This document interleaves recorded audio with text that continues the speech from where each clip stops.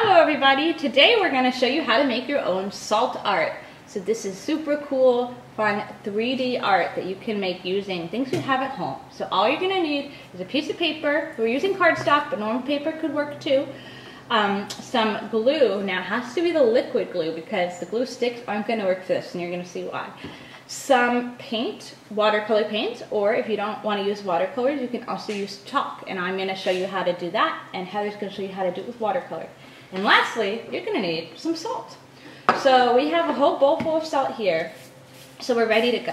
Hold on. So we need a design. We need they a need design. to think of what they want to do. So hang on. So let's think. Do you have a cool design in mind? Jellyfish. Jellyfish. Oh my gosh.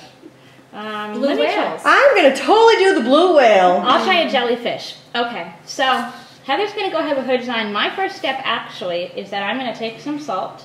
I'm going to put it on this little piece that I have right here, and I'm going to make the color that I want. So if I'm doing an octopus, what color would I need? Purple?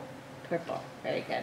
So I'm going to take my purple chalk, and I'm just going to go ahead and rub into my salt. And it's really fun. Makes this really cool sound. I'm going to add some pink to make it more purple. And you're noticing I'm dyeing the color of my salt. So I don't need to paint it. I already have my colored salt. And while she's doing that, I am going to pour some salt on my glue.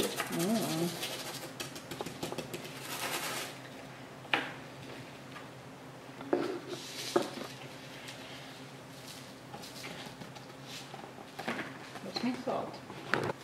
1, 2, 3, 4, 5, 6, 7, 8. I don't know. Maybe. What do you guys think? Does it look like an octopus?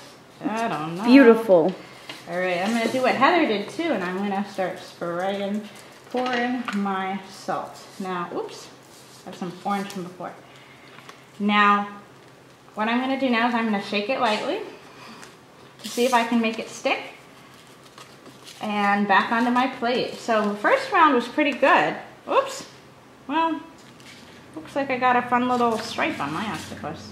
So now I'm going to keep going until every piece of glue has salt on it. So I might add some waves to mine. So I'm going to take some more salt. There you go. And I'm going to make some blue salt. Like that. Oh, it's so fun.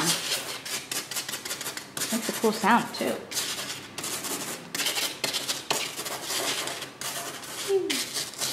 So the cool thing with the paint and the salt is when you dip the paint and you go near the salt, it should take. So now the salt is turning blue.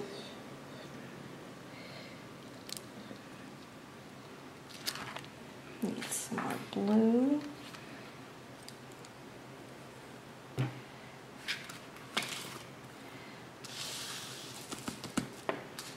Welcome back. Here's our finished pieces. Do you guys like them? This is my silly octopus. And this is Heather's really cool Blue whale. whale. So we hope you like this activity. Thanks so much. Bye-bye. Bye.